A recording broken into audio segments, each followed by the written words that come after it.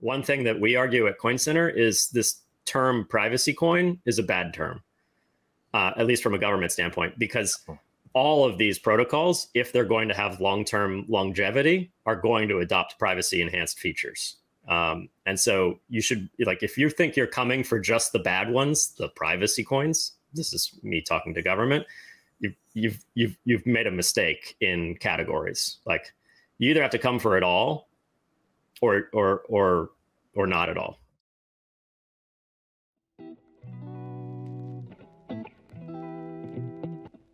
Do you love coffee and Monero as much as we do? Consider making gratuitous.org your daily cup. Pay with Monero for premium fresh beans, and if you like what you taste, send a digital cash tip directly to the Guatemalan farmers that made it possible. Proceeds help us grow this channel, Gratuitous, and Monero.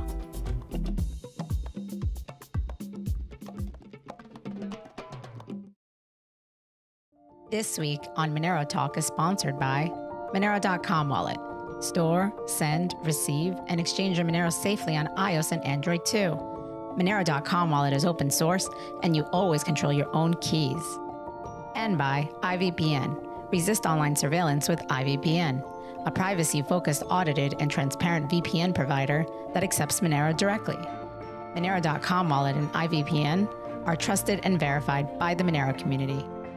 Monero Talk is also made possible from contributions by viewers and listeners like you, and supporting us is easier than ever by typing in monerotalk.crypto in your Cake Wallet send address field to send us a tip. This week on Monero Talk, Douglas Tuman interviews Peter Van Valkenburgh, who works as research director at CoinCenter. Peter is one of the most well-spoken and impactful advocates for creating a positive cryptocurrency regulation landscape, and makes some of the strongest legal arguments for why the government banning of true digital cash-like cryptocurrencies would be unconstitutional. The two discuss the history of legal issues around crypto, OFAC and the current state of AML regulations, the implications of the Tornado Cash case for the Monero ecosystem, the nuisance of sanctioning decentralized exchanges, mixers, and smart contracts, Monero versus Zcash and Bitcoin from a regulatory point of view, whether or not free speech laws are applicable for computer code, and much more. Please note that in the discussion of Zcash's memo field being used to comply with travel rule regulations, Doug seemed to suggest this is not possible with Monero. This is not completely accurate. Monero still does not have TX Extra feature, which could effectively be used as memo field, but the Monero community at large agrees TX Extra should not be used this way, since it would cause chain bloat, affect transaction distinguishability, and is unnecessary due to the benefits of off-chain solutions.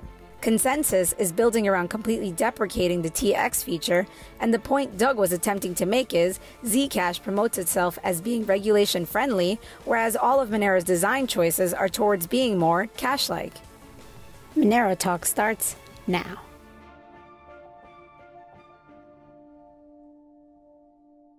All right, Peter, good morning. Good morning, Doug. Thanks for doing this, man. I've been trying to get a hold of you for a long time. I'm a big admirer. Oh, I'm happy to be here. Yeah, I think you're doing great things. Always impressed by what you have to say, and more so how you say it. You're a wordsmith.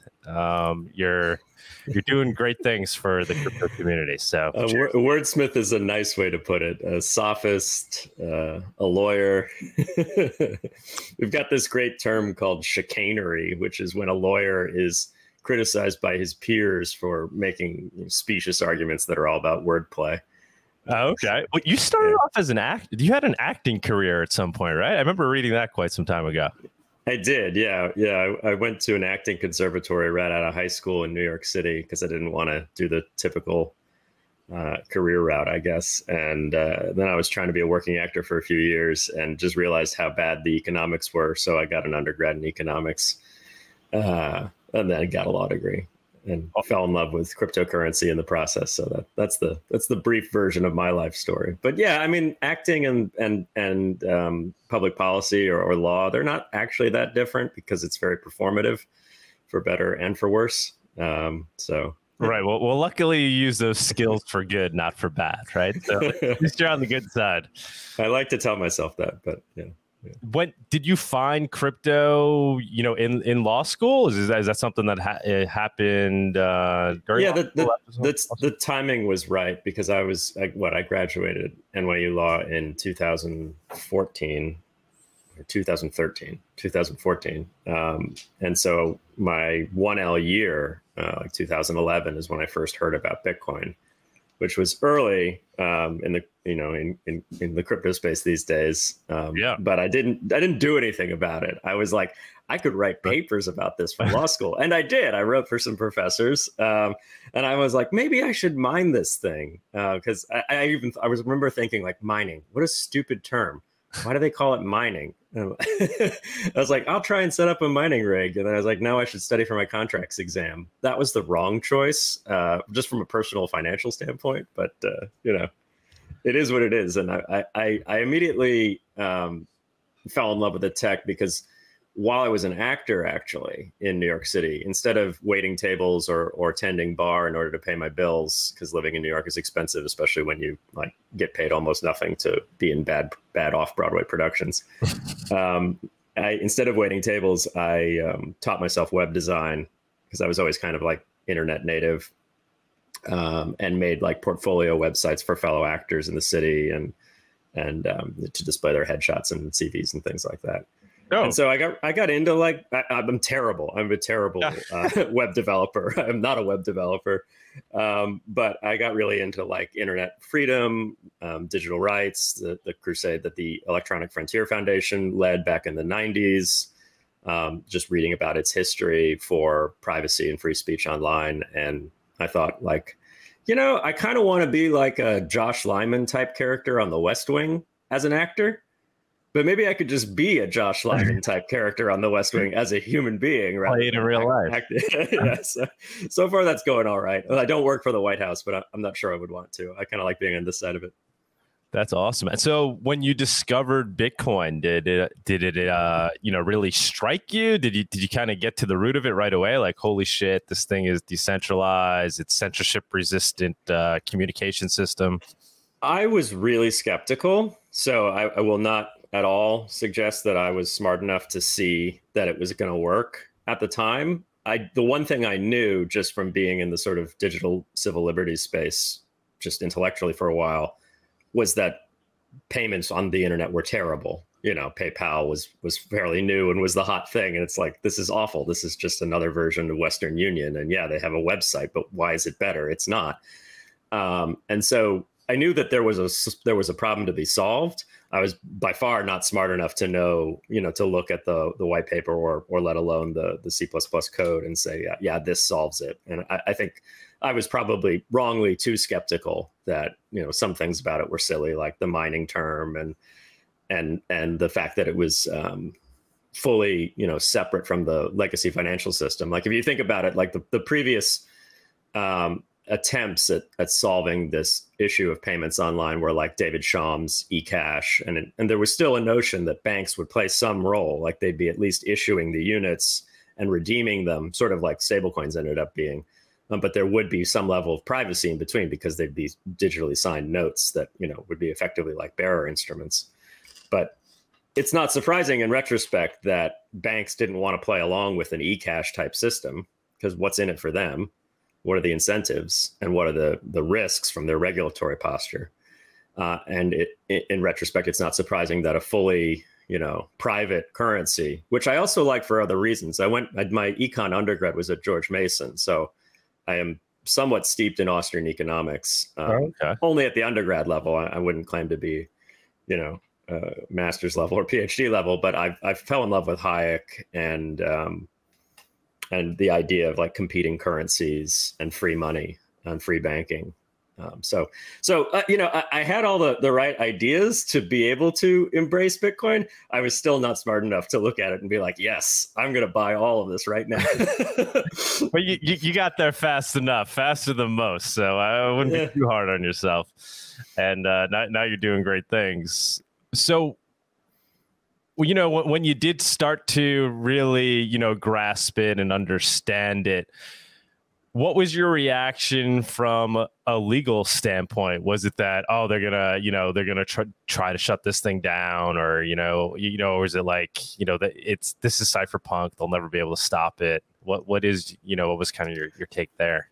Well, so really early on, when I was in law school, the stuff that I was most interested in was copyright law, because of the big battles for the internet and for freedom being fought over things like the Digital Millennium Copyright Act and the anti-circumvention provisions, which say if you have a DivX DVD, and one of those terrible old DRM DVDs, and you rip it using a software tool that rips the DRM out of it, you're liable under the anti-circumvention provisions. So those were the kinds of issues I was really interested in, because I thought, like, it's stupid. You should be able to share movies with your friends. You just should.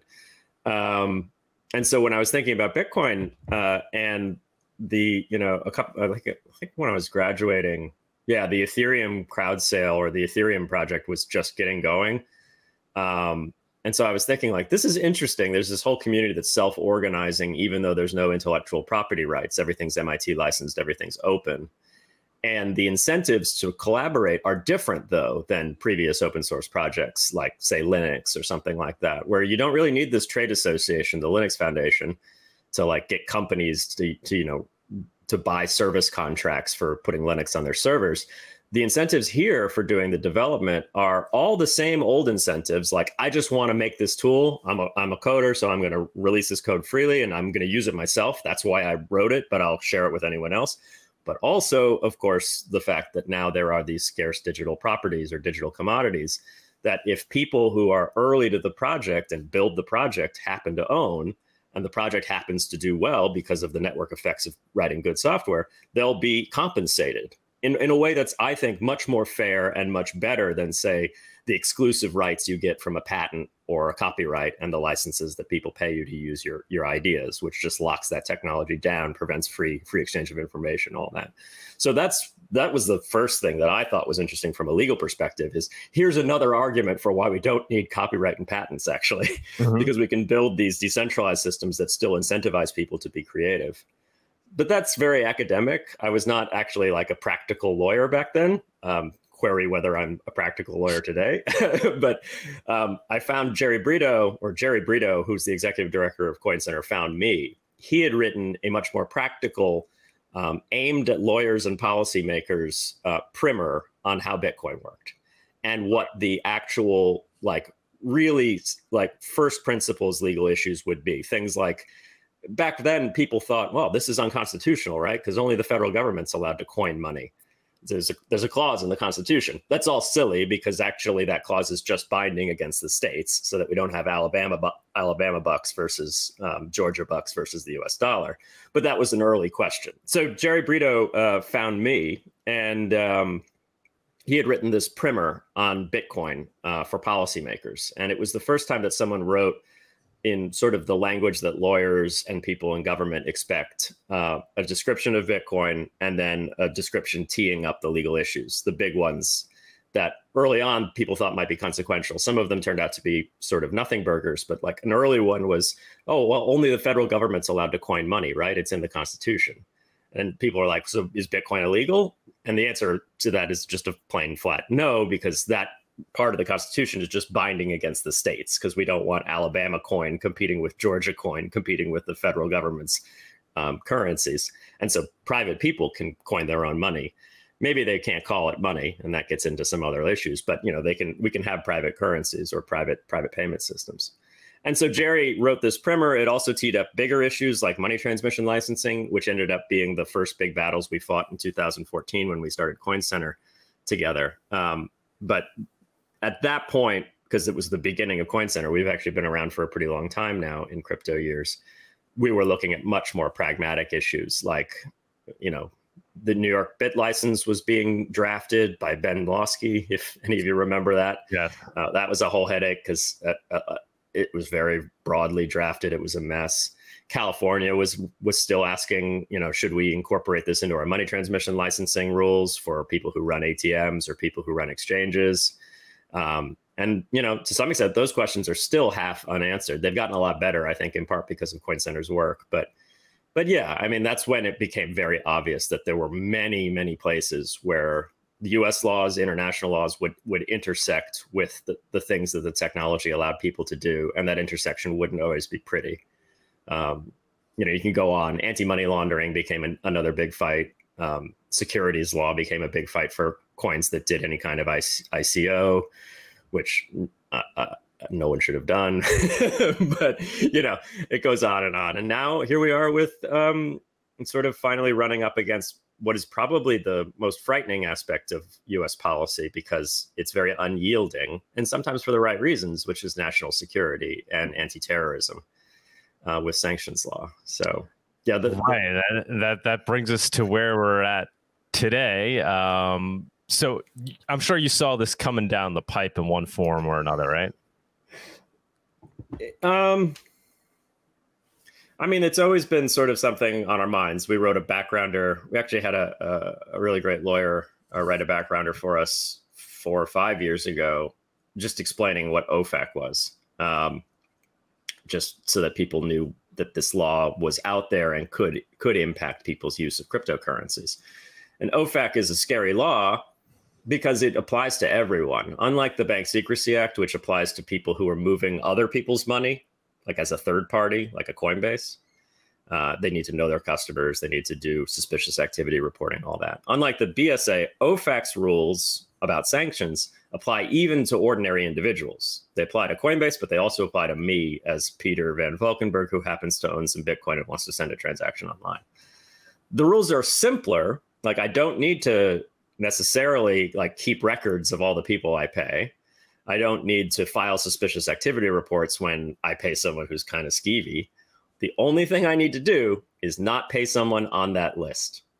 So, but it's deceptively simple though, right? Because, how do I know if a Bitcoin address that I'm paying or a Monero address that I'm paying is someone on that list?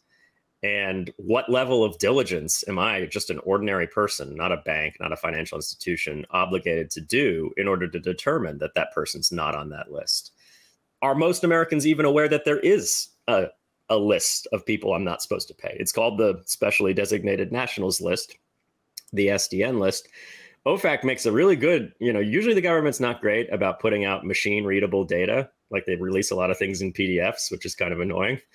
But here there's a JSON form. There's a comma separated value form of the list. There's every version of the list you could possibly want is available. And Treasury makes a lot of effort to just here, just plug it into your back end of whatever internet tools you're using to pay people. So these have there's huge questions here. But until 2018, the rubber hadn't hit the road yet. In 2018, OFAC adds 2 Iranian nationals to the OFAC list, to the SDN list. They say, look, these people they're engaged in cyber terrorism, they're doing ransomware attacks, and they're funneling that money back into Iran's nuclear weapons program. And so these 2 Bitcoin addresses, just 2, are the destination for the ransomware payments. And so because these 2 Iranians are sanctioned now, you can't pay these Bitcoin addresses because you'd be paying these Iranians. And so that was the first time that sanctions law actually directly applied to sort of crypto. And, I think we wrote a blog post about it, and we talked about it in a few places, like in panels and things. But in some sense, it wasn't controversial because it was sort of just the same as any other use of sanctions power. Like, setting aside whether economic sanctions are the right way to do foreign policy and whether it's, good for the world, because that's a much bigger question that goes beyond cryptocurrency, goes to the whole global financial system. Setting that aside, this is a fairly non-controversial application, because just like if they added 2 Iranians to the SDN list, I wouldn't pay them on PayPal, or I wouldn't pay them using a bank wire. It makes sense to tell me I'm not supposed to pay them using Bitcoin. In fact, in some ways, it's even kind of good, because now if a regulator comes to you as a Bitcoin exchange, for example, and says, are you doing OFAC compliance? You can say, yes, you've added 2 addresses to the SDN list. We, a custodial Bitcoin exchange, we were not going to have our customers pay those addresses. And then you can sort of check a box and say, look, they're not paying these 2 Iranians.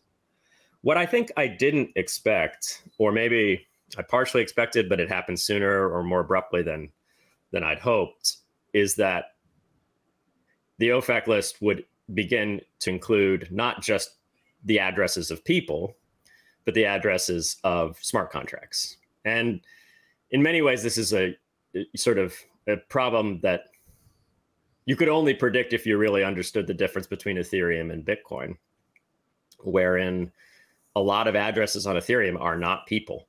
And so if that address ends up on the SDN list, who's actually being sanctioned? Because if you're paying the Tornado Cash smart contract, there's no person or even group of persons who has control over the assets you're putting into that contract. The rules of the contract control the assets, and they will run until the Ethereum network, collapses. So maybe they'll run as long as I don't know. It depends on like your optimism about Ethereum being a longstanding part of human society, but it could be as longstanding as the global financial system thus far.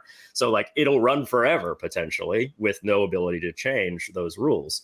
So if OFAC is here to sanction people to get a change in behavior, why are they sanctioning a robot whose behavior will never change?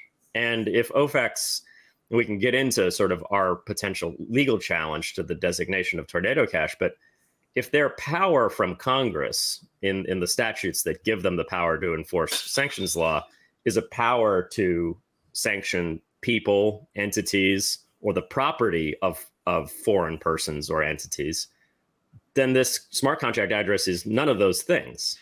And so maybe it's actually not correct under the statute for them to take this action. They're beyond their statutory authority. And we don't even need to jump to things like constitutional arguments about free speech. We can just say, look, Congress sent you there to do a job. They clearly spelled out your power. It is a pretty broad power, but it's not a power that allows you to put ideas on this list. It only allows you to put property on this list. So anyway, I think this has been coming for a long time. But it's a sort of a unique combination of things, because the mere application of sanctions law to just somebody's Bitcoin address is I think, pretty non-controversial. Even the sanctions against Blender, which was a custodial mixer, privacy tool for Bitcoin transactions, but you trusted the person to mix the funds for you, that's still fairly non-controversial because somebody holds those private keys, and that person could properly be the target of sanctions. But then we get to Ethereum, where the mixer can be fully non-custodial, can be just a part of the protocol, basically, because every smart contract written to Ethereum kind of ends up being part of the protocol if it's immutably added to the blockchain. And so now we have this much harder question of, can they really just start adding things that are more like pure software tools to the blocked list that you're no longer allowed to interact with as an American? Right. So as it stands, they effectively sanctioned a tool by way of sanctioning these addresses. I think so. So this is the problem: is OFAC doesn't exactly go through a very clear and orderly process of giving notice to all the parties, having an opportunity for challenge, a hearing in front of a court of law with a neutral decision maker, all the typical processes. They also don't do substitute processes that administrative agencies typically do, like notice and comment rulemaking, where there's like, in 60 days, we're going to have a final rule. Here's our preliminary rule. Tell us your thoughts. They don't do that either. So what they do is they issue a press release. Hey, we're sanctioning these parties. They add the names of the parties and any aliases, like the Ethereum addresses in this case, to the SDN list. And they say, you are now, from this day forward, not allowed to interact with any of this. And there's some ability to use an administrative process to challenge those distinctions after the fact, but there's not a lot of legal reasoning in advance of that. So it's hard to know exactly what was done and what was the sort of state of mind of the regulators in this case.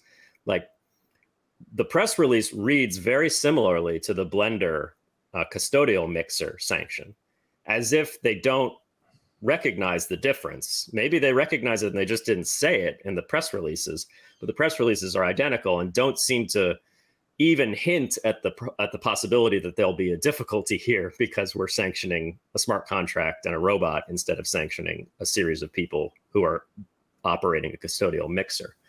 And so all we can do is speculate at this point. There's other processes that OFAC is supposed to do internally. it's kind of classified or kind of private, unfortunately, which is not great from a rule of law standpoint, but that's the trade-off we make in the case of national security, where we don't want to tip off the terrorists to our impending actions. Those processes are things like a collateral impact assessment. And so in the past, when OFAC has gone and sanctioned, say, a bank, like a bank in Honduras that's used by drug cartels to launder money, that bank very well might have several American account holders who have done nothing wrong, who are actually not at all involved in the illicit side of the business. And the collateral impact assessment is done internally at OFAC to say, like, okay, well, we need to be careful, because in taking this action that we're justified in taking against the cartel money launderers, we don't want to unduly harm American financial interests, like all the Americans who might have accounts at this bank. And so we'll work with the bank to clean up their practices or unwind their accounts to make sure that Americans get their money back. And all of this will be done in an orderly way so that we don't have these problems. I'm not sure any of that was done with Tornado Cash, and I'm not even sure it could have been done easily, because there's no bank to work with. Like, can you go and work with the smart contract on the Ethereum blockchain to tell the smart contract to only give money back to Americans and not give money back to North Korea? No, you can't, because you can't tell a robot that has strict rules to do something that are against its strict rules. You can't have a sensible conversation with a robot. And so there's a lot of collateral impacts here that I think are not accounted for. And again, going back to what you just asked, like, the question is, did they know that there would be these different issues that come from the difference in this sanction versus previous sanctions? And did they just not care? Or did they not really know the difference between a non-custodial mixing technology or privacy technology and a custodial mixer?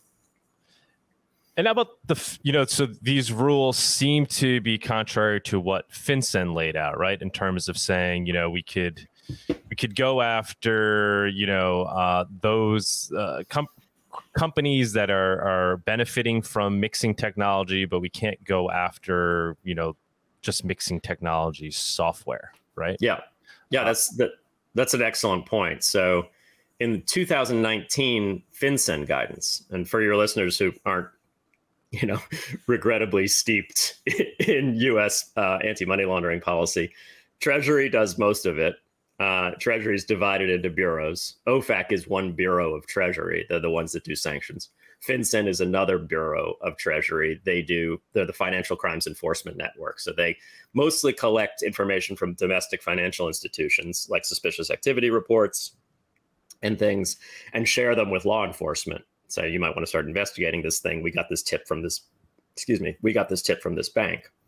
And so FinCEN has to decide who is effectively a bank or a financial institution for the purposes of their reporting obligations under the Bank Secrecy Act. And so this has been a question for a while. Okay, well, lots of people are involved in the crypto space. There's individual users, there's miners, there's node operators, and there's exchanges. There's within the category of exchanges, there's subcategories. There's sort of DEXs or decentralized exchanges, and then there's custodial exchanges, which are sort of the most commonly known, like Mt. Gox, to use a bad example of an early one, or Coinbase or Kraken or FTX, any of the big players now who are much more regulatorily compliant. And so FinCEN came out in 2019 with extensive guidance going through all of these types of persons and judging, just based on its internal regulations and its statute from Congress, which gives it power, which of these are and are not money services businesses or financial institutions, and therefore which of these persons actually has the obligation to actively seek the identity of the persons that they have as their customers, and to file suspicious activity reports to the government if their customers are doing something sketchy. And FinCEN came up with some really clear distinctions that I think are actually excellent. So, bear in mind, this is a different side of Treasury than OFAC. They work with different laws and different statutes, and so they're not bound by each other's decisions here. But FinCEN nonetheless came up with really sensible policy on a very similar issue, which is financial crime and anti-money laundering and counter-financing of terrorism. And their distinction they made several distinctions, among them saying things like miners are not financial institutions. Great, because they're not. They don't control people's funds. But the big one that you just highlighted, which is really important from a privacy standpoint, is they said, look, as we see it, there's two types of services or systems out there.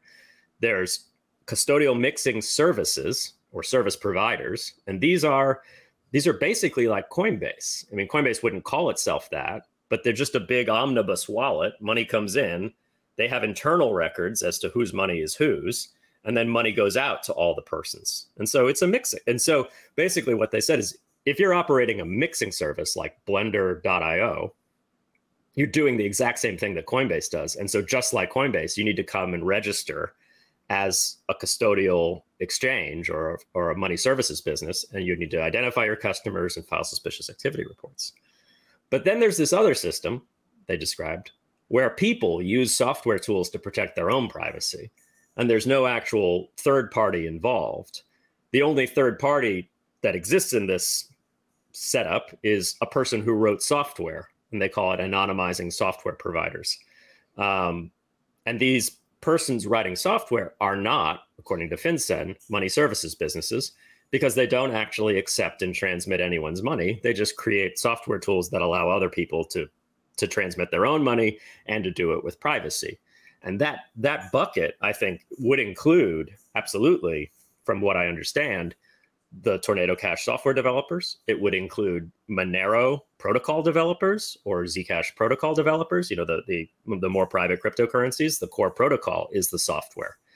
And this to us was, I mean, we had spent a lot of effort in 2016 and onward sort of talking to people at FinCEN who wanted to understand the technology better and helping them understand why these distinctions are important, why it would be an overreach to directly regulate software developers, both from a constitutional standpoint because of First Amendment rights, but also just from a good policy standpoint, because you can't just tell people which software to use, and it will not work as far as catching criminals. The criminals are still going to use the software they're not supposed to use, right? And the innocent people will no longer be able to use that software.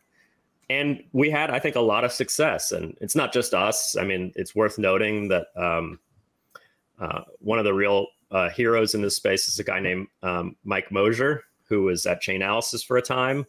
Before that, he was, I think, at DOJ, but then left Chainalysis to go work at FinCEN, and ultimately worked his way all the way up to being the head of the digital currency group within FinCEN, and even acting director of FinCEN at one point during the Trump administration when the outgoing director left and they hadn't yet filled a permanent position. And so Mike's role has been huge because he gets it. He's someone who just understands that, we have this technology, it exists, you can't put it back in a box. And so it's sensible to regulate the custodial intermediaries because they're just like PayPal or Venmo. It's not sensible to regulate software developers. So that's FinCEN's distinction. But going back to what we were saying in the beginning, it doesn't necessarily bind OFAC at all. And they seem to have taken a different approach here. So assuming the worst, assuming that OFAC was cognizant of what they were doing here, and they intentionally did attempt to, or did sanction these smart contracts, and by way of doing that, sanctioned a tool, and kind of, ignored what FinCEN had set as policy. Are we then at the point where something like Monero, something like Zcash, something like Bitcoin is, a potential target of a similar type of sanction? Like if they can sanction Tornado Cash, does that mean legally, using the same legal analysis they use for those purposes, could they just as easily, effectively sanction Monero as a tool? Yeah, I'm afraid I have to go off on a little bit of a tangent here because you mentioned Bitcoin, and lately I've taken this turn of wanting to sort of speak truth to Bitcoin. I love Bitcoin. It was the first cryptocurrency I ever owned. I still owe more Bitcoin than anything else. Not that I own very much. But Bitcoin's privacy is so bad because, you can use tools like Wasabi Wallet or you can make CoinJoin transactions, but they're not the default. And most people just treat this thing as if they think they're getting privacy out of it, and they're getting nothing. In fact, they're getting far less privacy than they'd get from the legacy financial system because, of course, there's a blockchain. And combine that with Chainalysis or TRM Labs or any of the other blockchain analysis firms, if they want to find out every transaction you ever made, they will, unless you take a lot of very hard to do precautions. And so would OFAC start sanctioning Bitcoin as a whole? I mean, we'll get into whether that's legal, but in general, would they want to? I'm not sure they'd want to, because I think actually the foreign intelligence services and the counter-terrorist organizations within governments probably like Bitcoin, because they can see absolutely everything far better and with more resolution than they ever could from Wells Fargo or Bank of America.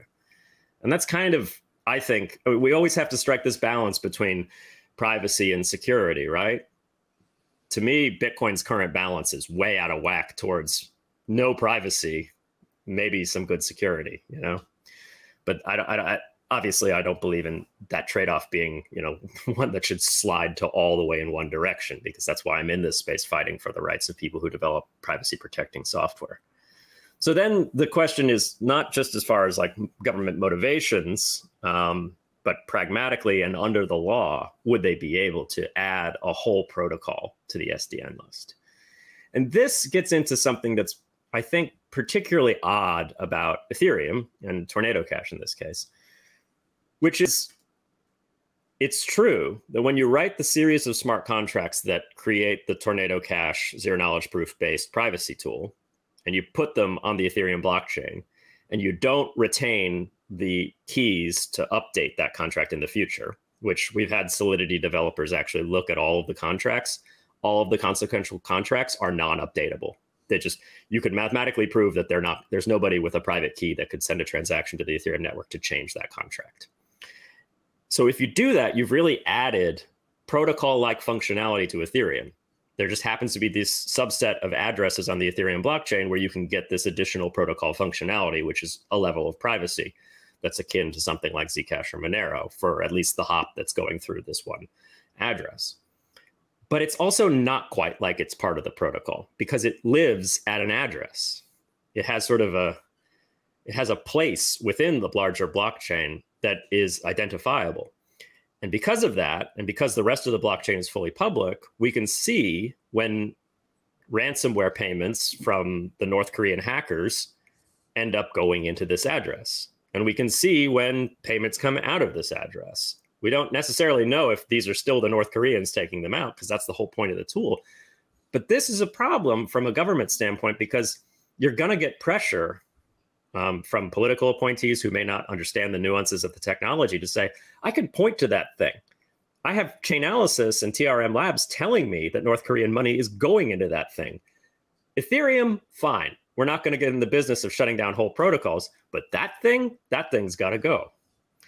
And under the legal standards, you know, OFAC is empowered to, again, sanction property in which a foreign national has interests. They're not allowed to sanction necessarily just an American's property, because that would raise all kinds of due process concerns, but they're allowed to sanction property in which a foreign national has interest. And so to some extent, they have a plausible argument that, see that address, the Tornado Cash address? We saw North Korean property go into that address. So we're just treating that whole address as sanctioned. And they can point to the address instead of pointing to the whole Ethereum protocol. Now, the problem is, you point to that address, you're not just pointing to North Korean money held in that address, you're pointing to American money held in that address, Americans who did absolutely nothing wrong. And the funny nature of zero-knowledge proofs is that the best metaphor for what that address is it's like a room with safe deposit boxes in it. And people walk into that room, and they have one or two boxes that are theirs, and they put their tokens into those boxes, they lock them, and they leave. And so my box is not the North Korean box, you know? I've got a key that can only take my assets out. I can't take the North Korean assets out. And it's not great for privacy, it's true, unless a lot of people have boxes in that room, because if the only person ever walking in and out of that room is me, they're like, okay, everything in that room is Peter's. But if a lot of people are walking into that room, they're like, okay, something in that room is Peter's, something in that room is Jerry's, something in that room is Doug's. We don't know whose is whose. We don't know, you know, if some of them are terrorists, if some of them are not. It's just a room where people control their own assets in a private way. And so you could say we're sanctioning this whole address because there's a foreign national's property there, but it's like shutting down a whole bank. It's not like shutting down just the property of a foreign national. And really, the innocent Americans who've used this address, their money's not commingled. It's not actually like mixing per se. It's just, I have a receipt or a zero knowledge proof that will allow me to take the tokens I put in back out. And yeah, there'll be no link between the original deposit and withdrawal, but it's not mixing in any like regular usage of that term. And so this is the whole statutory question is what is that address? Is it an alias for the property of foreign persons? Is it an alias for the foreign persons themselves? Or is it just something like a metaphorical room where people have their assets and other people have their assets? They don't mix.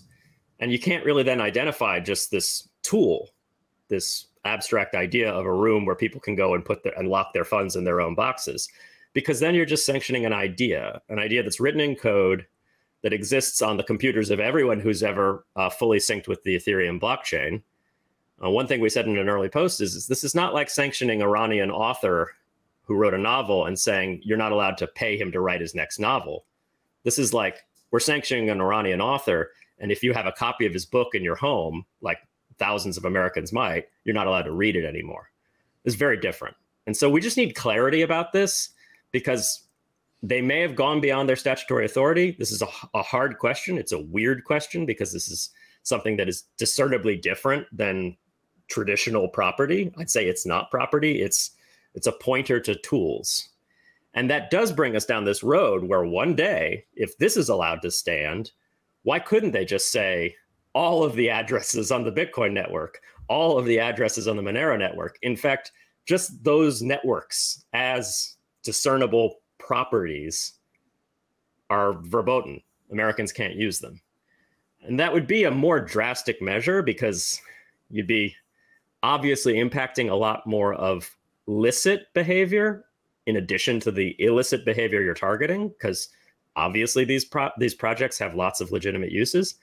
But that is even true of the Tornado Cash contract. I mean, I think Chainalysis estimate was only that 25% at most of the funds going into the Tornado Cash smart contract are illicit. So these are hard questions. And I think we need to slow this process down and have a real legal conversation about it now before it gets to that point where all of Monero, all of Zcash is disallowed because of OFAC adding all of those addresses or all of that protocol to their list.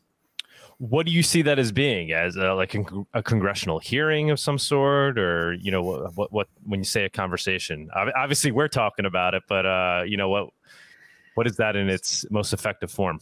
So there's going to be a few things that are going to happen. I think CoinCenter will likely bring a challenge. We're working with lawyers now.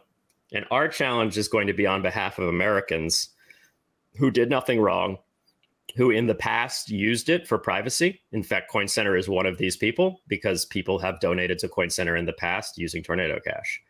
And maybe people who want to use it in the future. CoinCenter is one of these people because we like private donations. We're a nonprofit. We have a public mission that benefits society, and we need to be funded. And under the First Amendment, you have a constitutional right to not have to disclose your donors in a list to the authorities.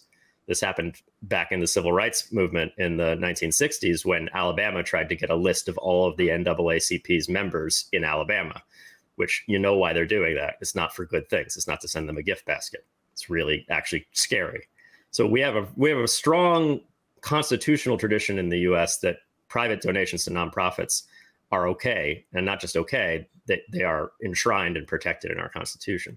So if we want to continue using this tool, and they're saying we can't, we have an injury, and we can challenge it. And then, as I said, we would challenge it, I think, primarily on statutory grounds. We'd say the International Emergency Economic Powers Act, IEPA, which gives OFAC its authority here and is cited by OFAC for why they can do this, actually only allows them to identify entities and the property of foreign entities as targets of sanctions. It doesn't allow them to identify something that's not property like an abstract thing, like a smart contract address and the tools found within that address.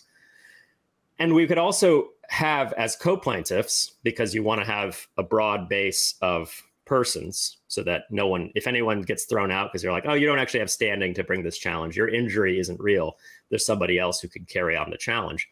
I think another like good area of co-plaintiffs or persons who are injured are people who still have Ethereum or USDC in one of those contracts and can't get it back. Because if they got it back by processing the withdrawal transaction, which only they could do, and they have the full power to do, and the contract will let them do because the contract's just rules. But if they do that, they're violating OFAC. So in a very real way, assuming there's no general license to Americans to be able to take their money back out, some people are truly being deprived of their property, not just their liberty, not just their right to use the contract, but actually the valuable things that they kept in that contract before sanctions were implemented. And so this is one challenge. It's a court challenge that CoinCenter may bring. I'm qualifying that because we just have to work through our arguments and think about co-plaintiffs and things like that. There's another challenge that I think could come from, actually, I've seen Matt Green, who is a professor at Johns Hopkins, was teaching a course, and one thing in his course was Tornado Cash, and he cloned the GitHub repository, and now he's seeking injunctive relief to say it's okay to copy the source code, not to interact with the contract. Because if they take a really aggressive approach, then they're really basically saying you can't even transmit speech, you can't even transmit code, which has grave First Amendment implications. And I think he's working with the Electronic Frontier Foundation on that. Now, just to be clear, if the EFF and Matt were to win on that, it would not take those addresses off the OFAC list, and it would still tee up a larger problem of can they just add all of these protocols to the OFAC list. So it's an important fight, but we have to win both fights. We can't just win one fight.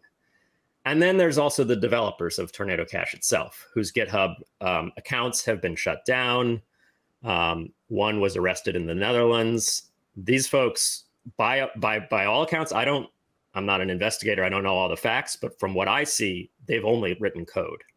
And if all they've ever done is write code, then I don't see how they can be the target of sanctions to the extent they are the sanctioned party. We still don't know.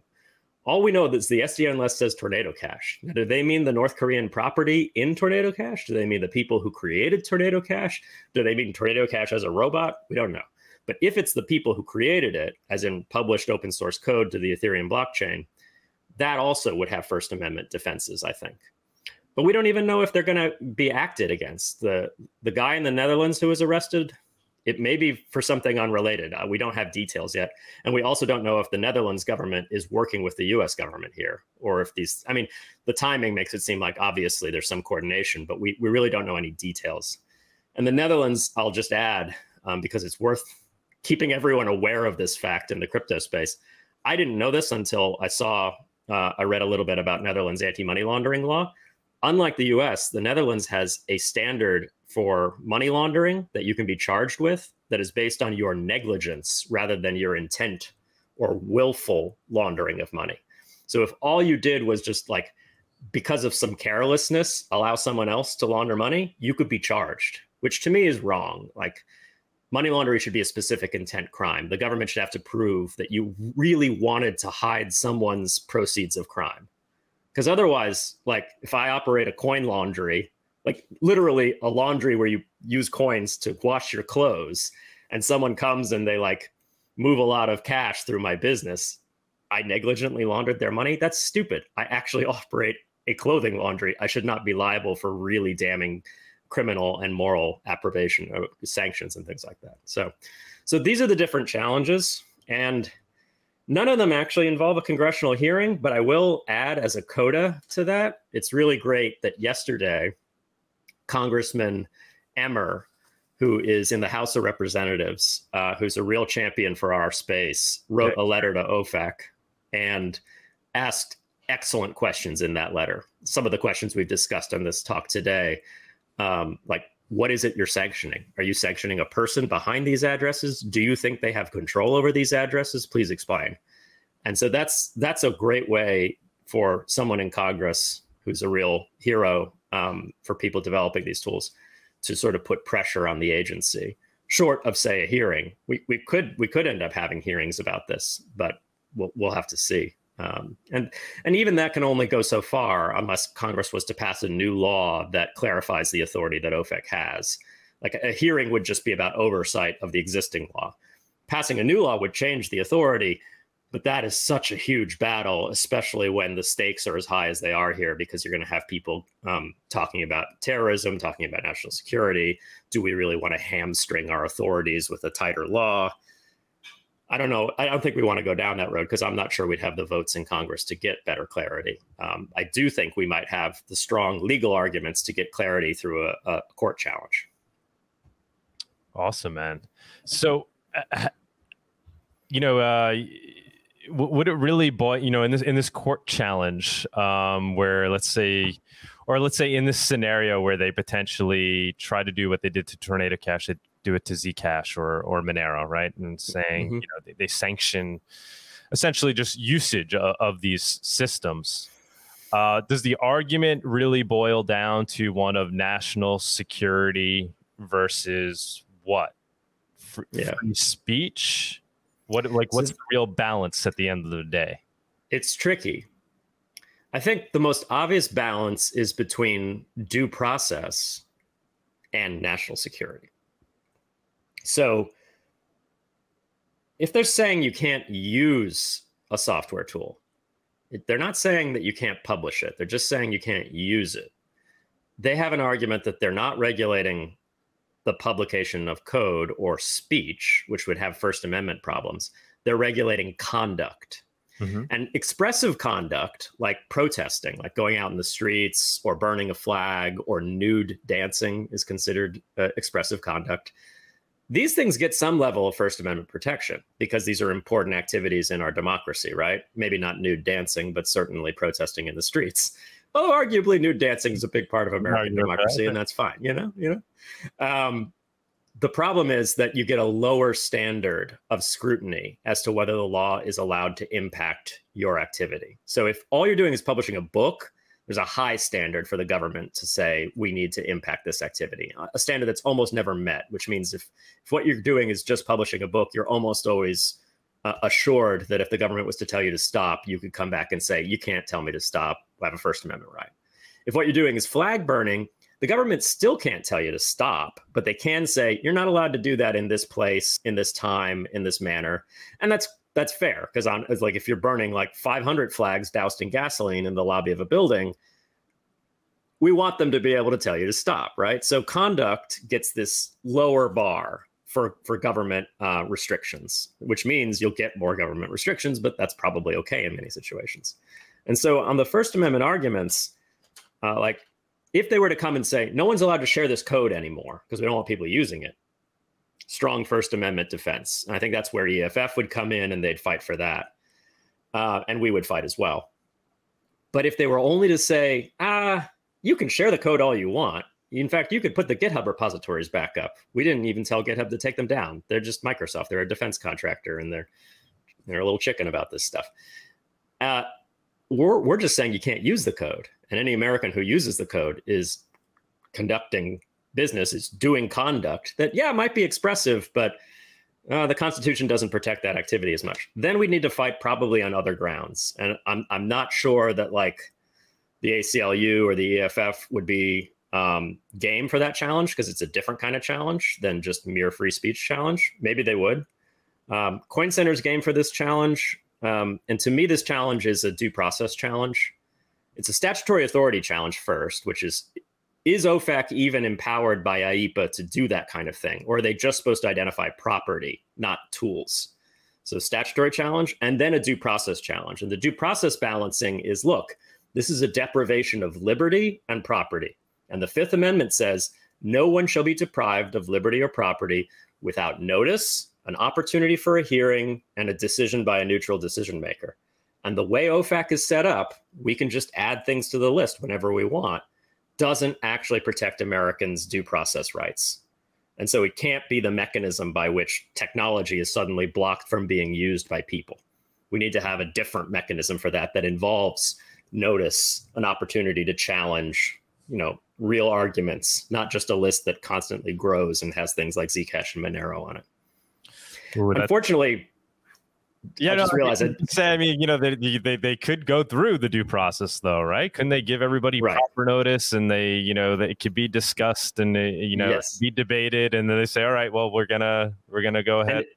And it's even worse than that, actually, just to be really clear on the law, because you asked about a balance between national security and what? If it's a balance between national security and procedural due process rights, there are established precedents. There's a case called Holy Land, a case about a charity in Oregon. It was an Islamic charity that was allegedly supporting Al-Qaeda.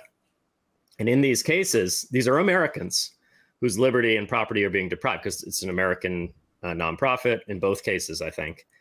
The courts say, look, we need to balance what would typically be required from a procedural due process standpoint with national security's interests. And so we'll accept that there are slightly less procedural due process protections in place because of the pressing nature of the national security concern. And these are called the Matthews factors, and it's a balancing test. And any lawyer will tell you when it's a balancing test instead of some sort of strict scrutiny, you're in for a hard challenge. But this is all we can do. This is the right challenge to fight, along with the First Amendment challenge. But I don't think the First Amendment challenge will necessarily get us to a point where we can get things taken off the OFAC list that are just tools. Because again, they're just going to say, we're not banning the publication of the tools, we're just banning the usage of the tools. But we'll see. How about this idea, so code is speech, right? Where, that's the kind of the First Amendment. How about this idea that money is speech, and maybe there's, a fundamental right to transact and communicate money? So that's a great point. I'm glad you brought that up, Doug. So Buckley v. Vallejo and Citizens United are these cases where people were making donations to political action committees that were supporting candidates or creating attack ads against candidates. And there was this attempt by the federal government to sort of lock that down and restrict the amount of money you can pay, not the candidate, but some political action committee that's supporting the candidate. And in those cases, the Supreme Court said, look, no, speech, as in political messages, political movements, requires money. And so there has to be a limit to whether people are to laws that say people are not allowed to pay people to support messages, political messages. And so this is the money is speech doctrine. It's not exactly as ironclad as money is speech. Like I'm allowed to pay anyone with never have any prior restraint, because obviously that would upend our entire regulatory structure for economic regulations and things like that. But it does say, and this also goes to another First Amendment argument, which is called the chilling effect. If your law is unduly impacting protected expression, then your law is unconstitutional, even if its original aim was something constitutional, like only affecting certain types of conduct. And this is sort of an overbreadth doctrine. And so I do think we could make a strong argument on the First Amendment standpoint, and probably this would be a CoinCenter type argument, because it goes beyond mere publication. But we could make an argument that, look, CoinCenter's accepted donations using Tornado Cash. We use those donations to further a political message that's important to democracy and human flourishing. You're saying that people will not be able to make anonymous donations using these specific tools. That's a narrow action today, but there's a slippery slope here. Because in fact, in a press release, they even said, we intend to send a message not just to users of Tornado Cash, but to users of any reconstituted Tornado Cash. They know you can cut and paste that code, use it somewhere else, achieve the same result. Maybe it's a whole protocol. Maybe it's Zcash Monero. And they know that they intend, I think it's clear in their press release, they intend to chill usage of all of those tools. And so at a certain point, we can make these chilling effect arguments that, look, yes, you have power to limit people's ability to, say, donate to North Koreans who are building nuclear weapons. But you can't simply say all the tools that allow for private donations are illegal, because there's only a tiny amount of people using those tools for something like donating to North Korea. The vast majority are using those tools to maintain their personal privacy, which they should have a right to, and it has a strong political First Amendment implication, because if you don't feel private, you won't go out and participate in politics, because you'll always be afraid that, you know, some innocent but intimate and embarrassing thing in your past will come up and ruin you. And if you're donating to nonprofits that are controversial, this goes back to the NAACP versus Alabama. Who's going to join a civil liberties organization if they know that the corrupt sheriff who wants to lynch you is going to find your name on a list the day after you donate? No one. And so I think we can make these sort of money is speech, chilling effect arguments as well. And we just need to make sure we're also making the statutory arguments first, because they're probably the most likely to succeed, and have these as sort of a backup. They're all important, though. Tough question, but do you see there being distinctions between Zcash and Monero with regards to how regulators may deal with them, those two protocols? I would say there shouldn't be, but I do think whether it's fair or not, Monero has gotten a reputation for being more antagonistic to surveillance regulations. And I'm with that. Like, I'm hip to that. God, I sound so old. Yeah. I just said I'm hip. Because that's a big part of CoinCenter's mission is to question the validity of mass surveillance tools that are used without warrants. Mm-hmm. But I think because the Monero community has been more standoffish and the Zcash community has been more like both actually have view keys, right? But Zcash early on was like all about the view keys. It's like, look, you'll be able to comply with an order from a government or something if you're an individual or an exchange. So there's branding that might be different. But again, as I said in the beginning of my answer, there shouldn't be a difference. I don't think there's any legal difference. And I think also as people in government become more educated about these things, they'll probably treat these things more monolithically. One thing that we argue at CoinCenter is this term privacy coin is a bad term, at least from a government standpoint, because all of these protocols, if they're going to have long-term longevity, are going to adopt privacy enhanced features. And so you should, like, if you think you're coming for just the bad ones, the privacy coins, this is me talking to government, you've made a mistake in categories. Like, you either have to come for it all or not at all, basically. Yeah, and it just going further down. So in addition to view key, Monero has view keys, Zcash has, but there's also, there's a lot of other differences. I was looking at the Zcash, website, and one of them is Zcash. There's a whole compliance section. Zcash is fully compatible with global AML CFT standards, including FATF recommendations. And it goes on to say Zcash was designed to facilitate compliance with the FATF travel rule with an encrypted memo field that allows required originatory and beneficiary information to be attached to the virtual asset transfers between VASPs. Do you think there's a differentiator there? Is that memo field? I think this is still mostly branding, honestly. So full disclosure, I'm a board member of the Zcash Foundation. I've never been associated with the electronic coin company, which originally created the protocol. But so I do have roles in the Zcash space. Mostly I wanted to join the Zcash Foundation because Andrew Miller, who started it, asked me. It's a non-compensated position, so I was comfortable doing it even though I was working at CoinCenter. And I have I can give people a heads up about legal stuff. So I see my role on the Zcash Foundation board as just being like, look, this is coming from DC. You should know. And other than that, we let the other directors on the board and our executive director manage the foundation, which is there to create software. So given my biases there, I would still nonetheless say I think that's mostly branding. Like, doesn't Monero have an encrypted message field?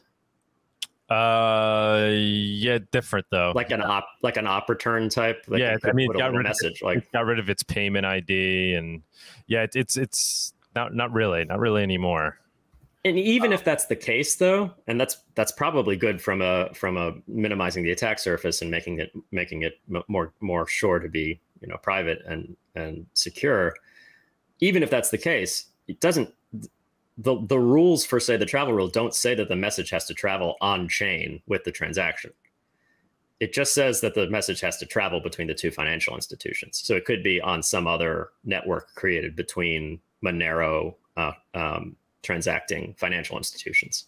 I think the Zcash point is a legitimate point, that baking it into the protocol and having it encrypted by default might make it easier for financial institutions to meet their obligations, and maybe, hopefully, do it without compromising customer privacy, because it is an encrypted memo field and there's no master key, there's no like backdoor that allows investigators to see those messages without first going to the institutions that actually created the transactions, or the individuals that actually created the transactions, and getting the view key for that message field. But this is all really nuanced, in the weeds. I know. Again, this is what we love to talk about on Monero Talk. I hate to push you on these things. It's just no. I love talking about it. I'm saying it's in the. I'm happy to talk about the weeds all day. I don't think the weeds matter from a public policy standpoint, and I don't think it makes Zcash or Monero any more or less likely to be the target of, say, sanctions, which would be a misapplication of sanctions in both cases, or necessarily like FATF travel rule requirements. How about like the opt-in privacy, right? So Monero being private by default, Zcash being opt-in. Is there concern that, are those arguments that can be made against Zcash, right? Because now it's a tool that people use for obfuscating transactions, as opposed to being default, where it's just used for all types of transactions, even when you're not looking to necessarily obfuscate. I think that you're onto something there, as far as like this scale between Ethereum and Monero. Ethereum, it's all public by default, and you have to use a specific address to get privacy, something like Tornado Cash. Zcash, it's public by default, but a lot of wallets actually make shielded the default, and there's just two halves of this protocol. And then Monero, it's just private by default. I'll just say my personal preference is that Zcash deprecates transparent addresses. I think they're old tech. They're mostly a holdover from Zcash forking Bitcoin directly and not wanting to move too fast and break things as far as shielded pools, which is fair. You can still have opt-out publicity by sharing a view key with the world or with a regulator. So that's my personal viewpoint about how the Zcash protocol should evolve. I think it should evolve towards something like privacy by default, like Monero in that case. Now, what does this mean from a regulatory standpoint? I do think when you as a regulator can point to an address and say this much North Korean money is going into it, it makes it easier for you to make your case that this is within your power to add to the sanctions list. And so the question for Zcash would be, if we had transparent addresses that we knew we could identify as, say, North Korean, and they start using a shielded pool, does that still give the regulator something they can point to that isn't the whole protocol, but is this thing that is, so they can say, look, we're not outlawing the protocol. We're just outlawing certain types of usage of the protocol, which is primarily illicit. Mm-hmm. And that would still be wrong, just as it's wrong in Tornado Cash, because most people using Tornado Cash are not criminals. Most people using Zcash shielded pools are not criminals, and people deserve privacy. But it gives them this thing to point to. The thing is, this is also kind of a weird metaphysical argument, because the protocol as a whole could just be viewed as one alternative among many cryptocurrencies. And so you could say, we're not making all cryptocurrencies illegal. We're just saying you can't use these ones that have privacy. And that could apply to something like Monero that is even private by default. But you're forcing the regulator to be a bit more honest about what they're doing in the process. We're banning a whole cryptocurrency. We're not just banning these bad addresses. We're banning a whole cryptocurrency. And so the Monero example forces the regulator to take the most aggressive posture as far as their statutory authority, and then maybe makes it easier to challenge that aggressive posture because it's overreach. And so I would, Zcash and Bitcoin and Ethereum people might hate me for saying this, but I'll say something that I should on a podcast like this. I would be happier defending Monero on statutory grounds maybe than certain other cryptocurrencies, because it forces the conversation. It says, look, this is a whole protocol. Everyone's got privacy on this protocol. You saying everyone who uses this is a criminal? That's ridiculous. Monero people are gonna like that. They're gonna like the sound of that. How about the? I know I get flack in the Monero community because I did take the board position at the Zcash Foundation, and I always hope that, like, I think we're just jealous. I think we just want you on Team Monero, but obviously you are. Hey, if the Monero Andrew Miller had come to me and asked, I probably would have joined. I don't know who that is. I don't know who's that Monero Andrew Miller. Yeah, I don't know.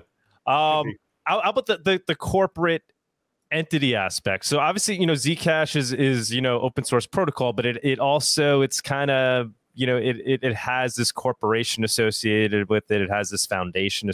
Are those also potential targets? So this is one where I don't think anyone's got strong arguments. The line of argumentation that this tees up is you can't cite this technology on your SDN list because there isn't an entity or group of persons behind it, right? And so the Tornado Cash listing raises these questions. Like, if the entity that they're sanctioning is not North Korean funds in the address, but the persons or group that created the address and the smart contracts at that address, can they argue we're not an entity because we never created a Delaware incorporated corporation or a US-based 501c3 or whatever, a Cayman Island foundation? No, because there's still a group of people. They're just treated as an unincorporated organization. And from some legal standpoints, that's worse because they will find you unless you're really careful and willing to live in the jungle in Belize or something. They will find you. They will seek extradition. Maybe the country extraditing will decide not to extradite. This gets into Kim.com stuff and Julian Assange stuff. But do you really want to be living in a hotel in London for 5 years and then ultimately get caught anyway? They're really aggressive. They will recognize that there are people who could have formed a Delaware LLC and didn't, but they're still a group. They're still an entity.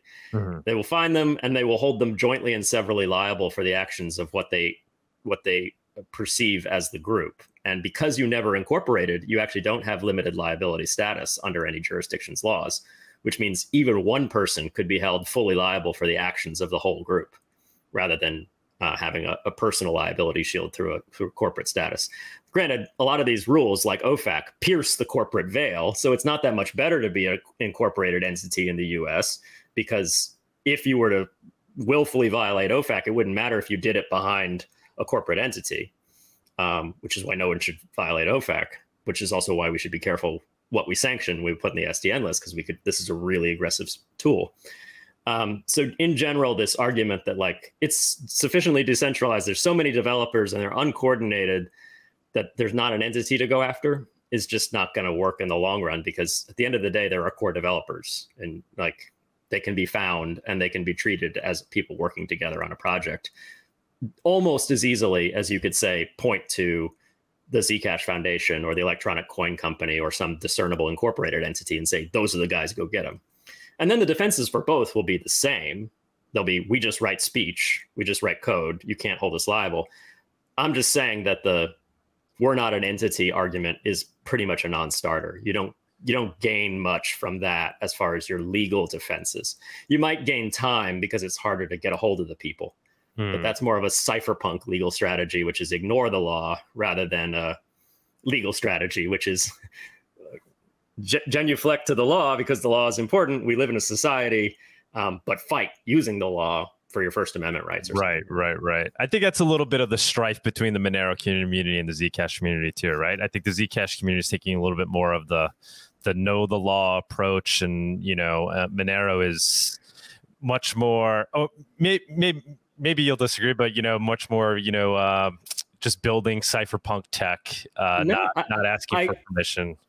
Not only do I not disagree, I think it's really good that both approaches exist. And I've said this before, to the extent I'm more enmeshed in the Zcash community because of just the path dependency of my life and who talked to me at the right time, I would be very sad if one or the other didn't exist. And I'd love to see more. I'm sad Mimblewimble never took off, really. And I'm excited for a lot of the new stuff out there that's getting a lot of funding. which can be a different kind of Achilles heel if you take a bunch of venture capital money to build your new thing. But I'm excited that there is a lot of venture capital funding now for new projects to do zero knowledge privacy for things like smart contracts and things like that. So I know you got to go soon. I just want to get one more topic, mining.